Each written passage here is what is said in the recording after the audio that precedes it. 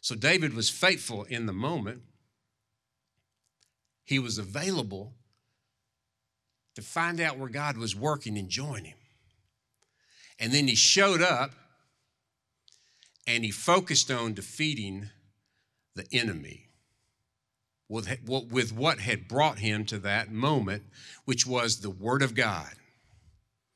Men, we're in a battle. And if you don't think so, you've already lost.